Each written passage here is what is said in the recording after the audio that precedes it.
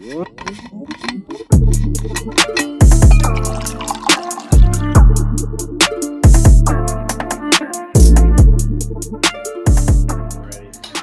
2, 1, go! Happy Wednesday, everybody. Dr. Muse and Dr. Owen back for another clinical coffee chat. About, you guessed it, more Mckenzie stuff, because like we talked about last week, it's Mckenzie month. We're going to be talking a lot about Mckenzie Method, because we do really think it's one of the best things we have going for us here in this clinic and for our patients too.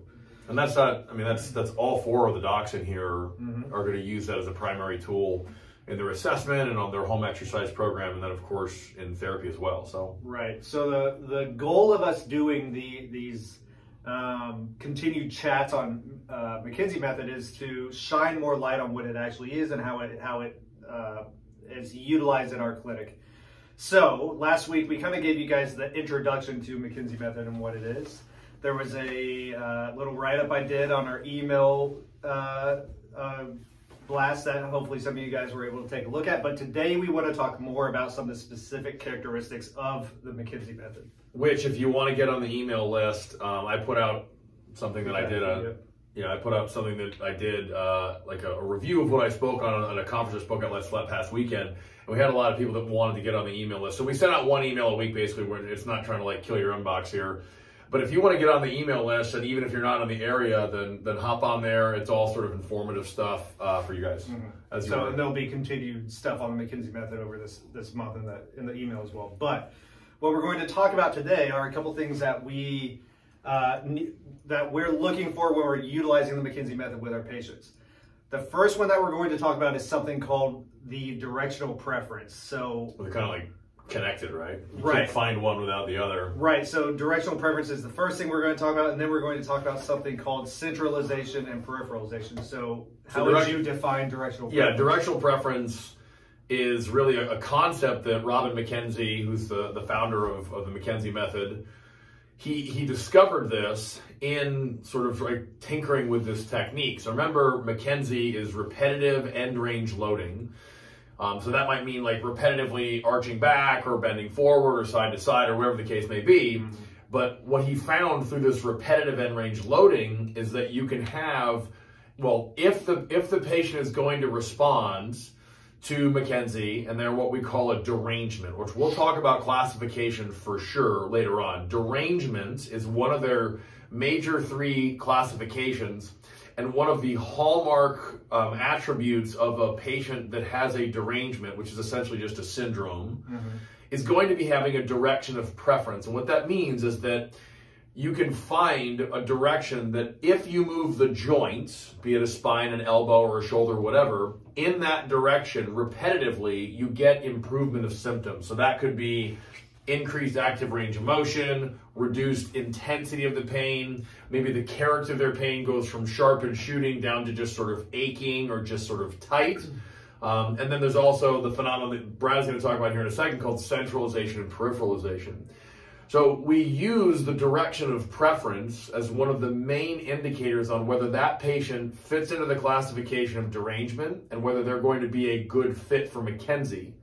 It also is what's going to help us decide the precise exercise that we're going to send the patient home with that is tailored to them. So Mckenzie, for a lot of people, is very frustratingly non-specific. You know, as someone who's a huge anatomy and mechanics geek, I get it.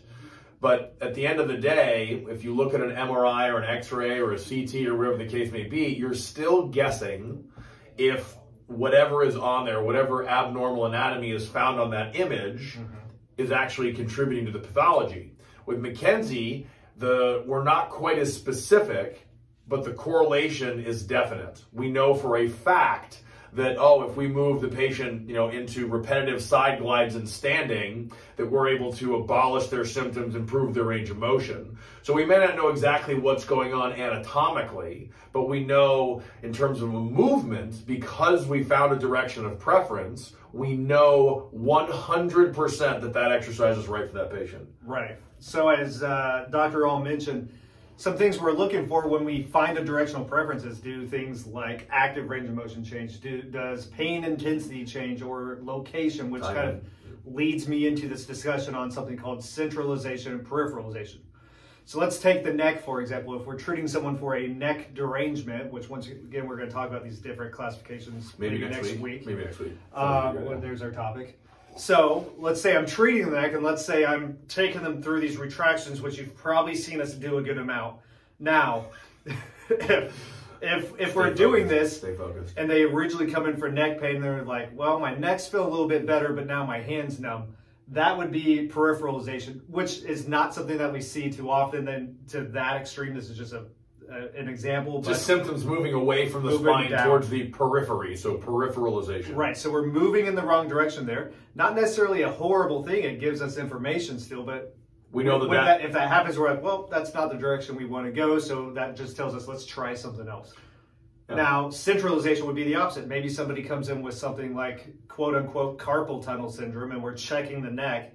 We take them through these exercises, and they begin to say, well, now the symptoms, I'm feeling a little bit in the elbow. We go a little bit more, and they begin to say, well, now it's kind of up in my shoulder, and we keep going. But the symptoms are abolishing from distal, like towards the periphery, and then... So like it's literally kind of sucking up towards the spine. That's what centralization would be. And now if we can centralize the complaint, that means prognosis is amazing. And that gives us a green light to say, keep going with the direction you're going. We've established our directional preference.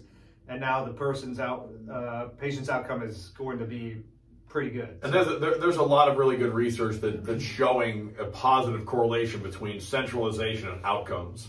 Mm-hmm. And basically what outcomes are is like, what are the results going to be? So if you have somebody come in, there's a lot of research that's been done where you're trying to correlate, okay, we can centralize the symptoms. Let's say they had classic sciatica down the back of their leg with sitting, or doing repetitive extensions, on their belly.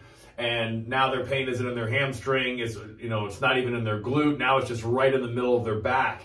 Even though they still have back pain, the fact that we were able to take it out of their leg, centralize it out of their leg, that tells us clinically that that is definitely the right exercise and we are moving in the right direction. So our confidence, when we look at the patient and say, look, you need to do X, Y, and Z, is really, really high because we know there's a strong correlation between centralization and good outcomes and inability to centralize, whether it peripheralizes or just doesn't centralize, is going to be a tougher case. We still get these people all the time. Maybe they're not a Mckenzie case. That's something we can talk about way at the end of the month, like blending techniques together. Right. But if we have somebody that comes in and they can't centralize, they don't really peripheralize, and they're not getting good changes, that might tell us we need to use another tool so that we can get them better faster. Right, and then this lends itself to the patient education piece too. So obviously we as clinicians are looking for this, wow, we're here in the office with you as a patient. But at the end of that first appointment, let's say, I may educate you on, okay, you're gonna continue to do X exercise, whether, oftentimes press-ups or tractions. But what I want you to notice while you're at home, do you feel the symptoms coming up towards you? Do you feel them going back down the leg or arm? And that's going to guide us moving forward in the treatment, because I need the assessment to basically continue with you going home with the exercise. So this becomes a very powerful piece of education for the patient to know if they're heading in the right direction or not. Because a lot of times they, well, actually, two things. One, this is the reason that we oftentimes have people come back in 24 or 48 hours after an initial assessment. Maybe we got the centralization, or we think it's starting to centralize, but we're not sure. And because we want to make sure that we're giving the patients, the best, most helpful, and safest exercises we can, we need to have them back in 24, 48 hours later to sort of confirm the findings that we had on the first visit, okay? The second one is just as an example. A lot of times if somebody comes in with back pain, and let's say they have a little bit of tightness down into the knee, well, then they do some exercises or they're doing something and they're like, oh man, my back feels great, but now my foot's numb.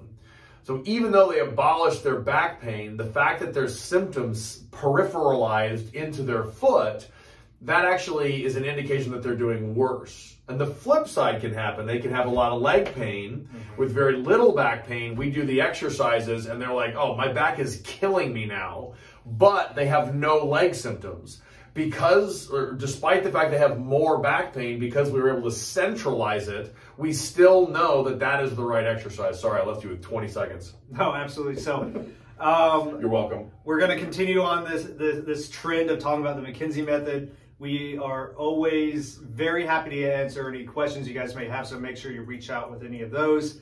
Next week, I think we'll talk about the classifications to go down this road a little bit more. Yeah, we'll do classifications next week, and then maybe the week after we'll talk about integrating. Perfect. Awesome. Perfect. So 3, 2, 1. Done. Have a good week. See you guys.